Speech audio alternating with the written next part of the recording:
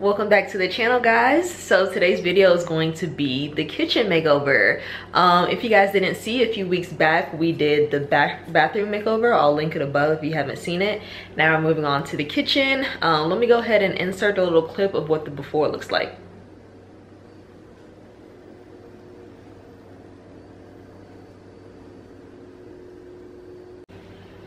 All right, so yeah, we're working with a pretty decent sized space for the kitchen.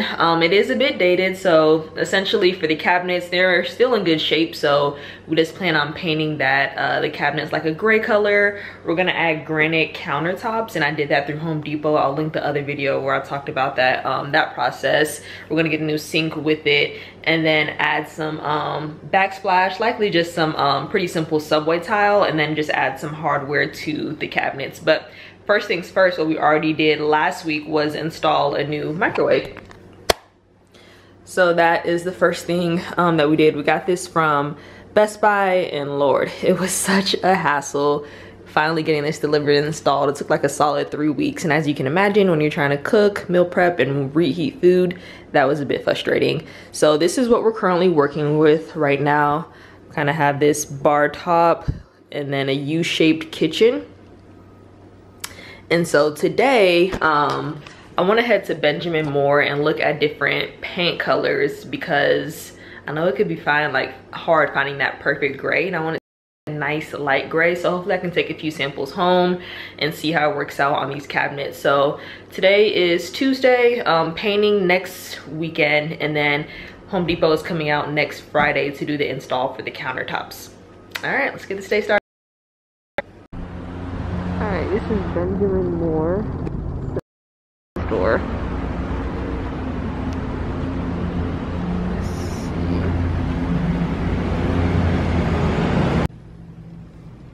Alright, so these are a few different options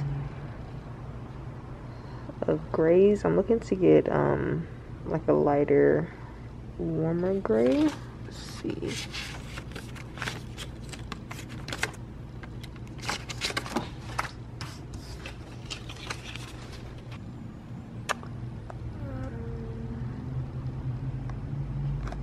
Alright, so I'm going to take 3 samples home. I'm going to do the Arctic Gray, this HC, and then the Decorator's White. I'll test those 3 out and see how it goes. Alrighty guys, I got the 3 samples. It's time to paint. Alright, so back home, just opening up some of the samples here. I opened up the first one and it looks like completely white, which I don't want. Let's see how this one. They all look very, very white actually. This is Wickham Gray. And then Arctic Gray. Hopefully this looks darker. Okay, so this is what we're working with. This is Decorator's White. These are all grays, even though they look very white. This is the Wickham Gray, and then this is the Arctic Gray.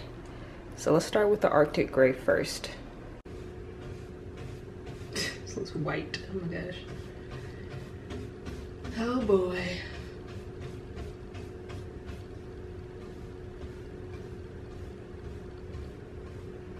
Not really. Probably gonna want something darker though.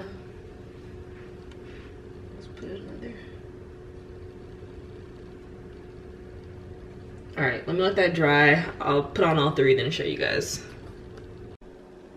Okay, this is what it looks like. On camera, it looks way whiter than what it is. In person, it is pretty light though. This is the decorative white. That's definitely not gonna work.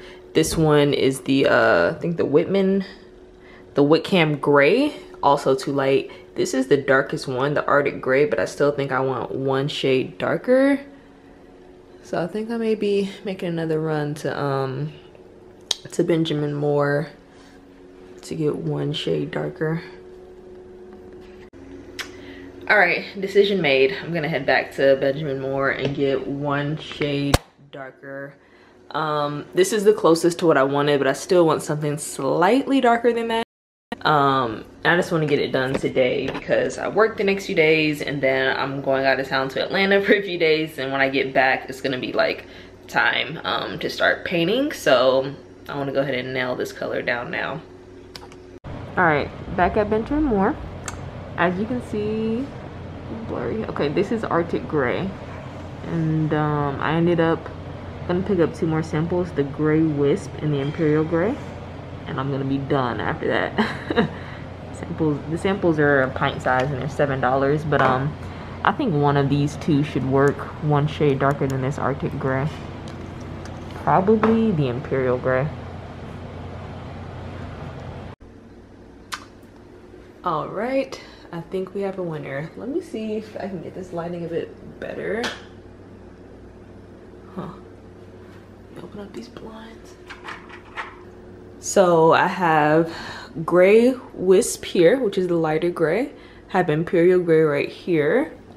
Let me turn these lights back on. It is so hard to see through the camera, but these are 2 pretty good grays. And I'm unsure which one I'm leaning towards right now, but I'll just let that sit for a few hours, come back to it and see how I feel, but I'll definitely end up going with one of these 2. And guys, it's so important to get samples because these all look so different than what they look like on the actual paper.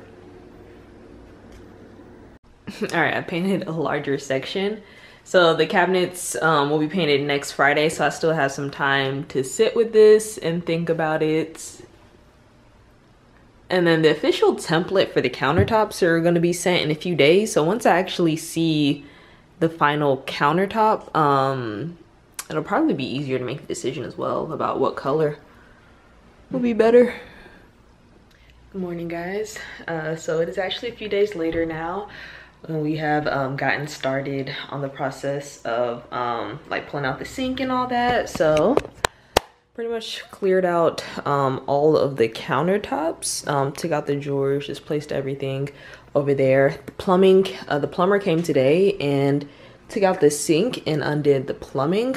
And so I think like in about an hour or so, Jackson Stonework is gonna come and then take this off and start installing the granite countertops. And then I don't know if I mentioned before that this is the color that we decided on, light gray.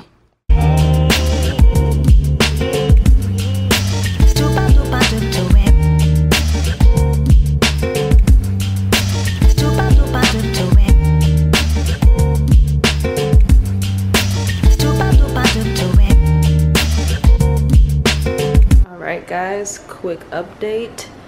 And whoa, what difference countertops make. They're pretty fast, in and out in less than 2 hours. They left us with that lazy Susan right there. The sink is just much bigger. When the plumber comes back in a couple of days, he'll reinstall the faucet. One thing we still haven't figured out yet is the backsplash. Like, we just haven't found anybody in the area that can do it, so still on the search for that. We're gonna do some white subway tile for the backsplash. Painting the cabinets today. They need to go to Lowe's to get some hardwood for the cabinets, some hardware rather. Not sure what color I'm gonna go with yet, but yeah, love this so far. All right guys, so it's 2 days later. I've been working nights the past couple of nights, so just not giving y'all an update. Look at these cabinets. We got 2 paints of gray paint on there, 2 coats. And I think yesterday I was mentioning that we couldn't find anybody to do the backsplash, but we have somebody coming today to give us an estimate and somebody else coming tomorrow to give us an estimate to do the subway tile. And then I think either today or tomorrow I'm gonna go to Lowe's and then get the hardware. Decided on doing black, which I think will look good. These countertops like gray and they have like some black in it, so I think black hardware will look nice. We're gonna wait to put them on at the end of the week, just because since these have just recently been painted, we'll just wait to put like the holes and all that in for a few days. But yeah, it is definitely coming together. I I was really unsure because these walls are blue in the background, so I was unsure how this gray would blend with it. Eventually in the future, we do plan on painting all of downstairs and all these walls white. It's just not a project for now. But I think after we put the white subway tile, it'll look better as well. All right, so I just got to Lowe's looking for black kitchen hardware. I found one that comes like in a set of 10. They're matte black round. I need 16 total, so I think I may do that and then just pick up some extra ones. Let's see. They don't really have a specific style in mind.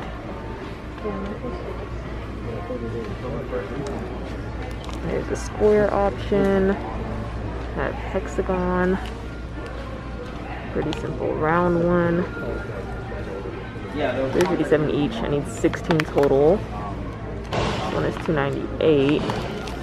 Or get the 10 pack for $20, then just add 6 on. All right, guys, it's a few days later. I just got back from work and I picked up the subway tile from Floor & Decor on my way from coming home. So we're going with white subway tile. I don't know, this material just feels a bit cheap, and it's not like a glossy or bright white. We're getting it installed this weekend, so we'll see how it goes. But right now I'm just about to apply the hardware that I got from Lowe's.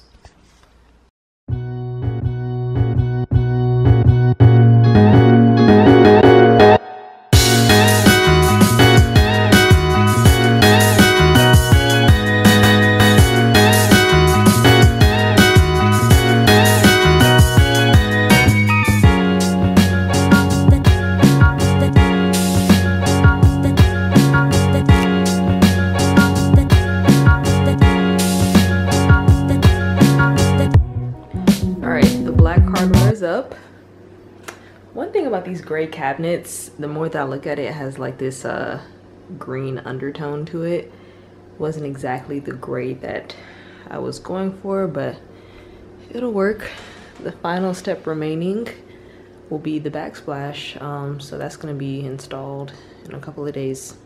Guys, I am going to call it a night. I'm pretty tired, and I'll see you guys on Saturday morning when the backsplash is installed. All right, guys, the kitchen makeover is finally complete. We got the backsplash installed yesterday. I'm gonna show you guys really quickly. We went with some white subway tile, and now I'm going to show you guys the full before and after. I'm gonna go ahead and insert a clip of the before.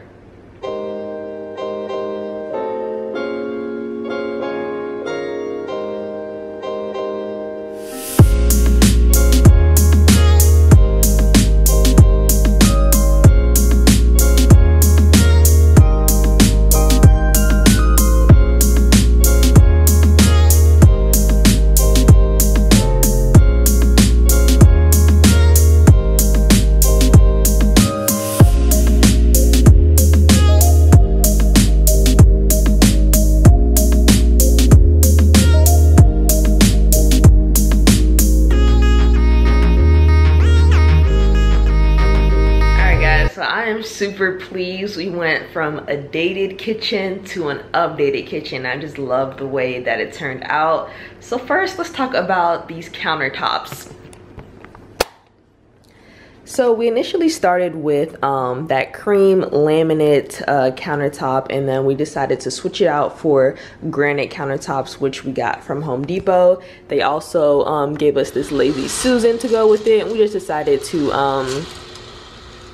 add some alcohol on there, so that's where we keep our alcohol. But I love the way these countertops look. Initially we were going for like a light white kind of look. We ended up getting more of like a grayish color with some black thrown in there. All right, so next up, let's talk about these cabinets. We started out with that kind of traditional wood cabinet. I feel like the paint is what made such a huge difference in here. We went with the gray. This was not the original gray that I wanted, but it really is growing on me. Kind of has this green undertone to it. We went with a Benjamin Moore color, and then what we did was added black hardware to it. Went with black. I think it really works with the granite countertop color. So yeah, gray cabinets with the black finishes on it. And then first and foremost, we added a stainless steel microwave above the stove.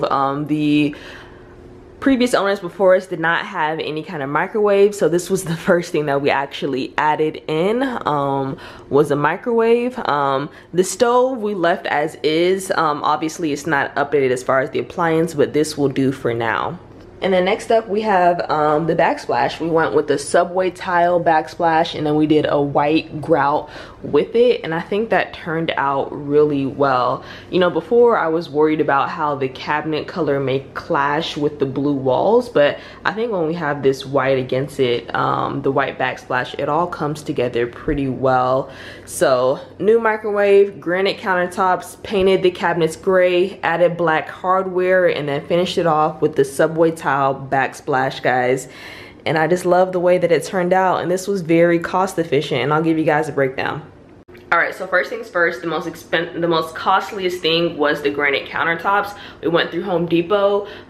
Definitely look at all your options. Home Depot was a good option for us. Gainesville just didn't have that many options for granite countertop installation, but they come in, they take out your old countertops, they take out your plumbing, they put the new one in. Sometimes all of that is like separate fees. You can essentially put add-ons and they do all in one, which is super convenient for us. So the total for our granite countertops was $2,700. And then next, the backsplash. The labor for the backsplash was $400, and then all the parts like getting the tile, getting the grout, the mortar, all of that was $165. So parts plus labor for the backsplash brought us to $565. All right, next is the painting of the cabinets. The actual paint was around $50, and then labor, we did get somebody to do it. Hindsight, we could have did it on our own, but I just felt like if we were gonna have to take all the cabinets down, it was just gonna be too much. And so labor for painting was $300, which was not super expensive. So $350 total for painting. This was the area that we could have saved and painted on our own, but again, for convenience, we just paid for a painter to come out. And then finally, the black hardware. We bought all the hardware from Lowe's. We just drilled it ourselves. That was about $30. And so that ends up bringing us to a total of $3,645.